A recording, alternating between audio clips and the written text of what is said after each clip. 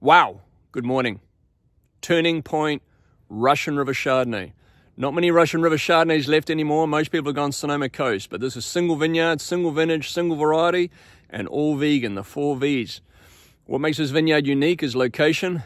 Up over that hill would be Orsi and Della Montagna, who are direct-to-consumer brands. Over this side, up over the vineyard fence, would be Dutton Goldfield. Behind those trees there is Kistler, and over this fence would be Sonoma-Cutrer. And here we are in this old vineyard of Chardonnay that we go in to make Turning Point.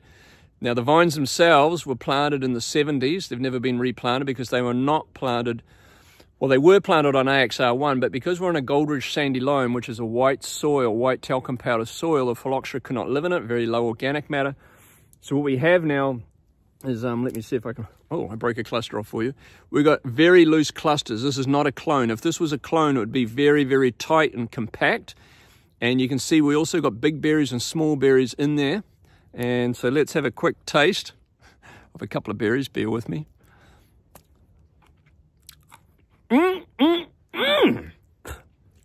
Awesome.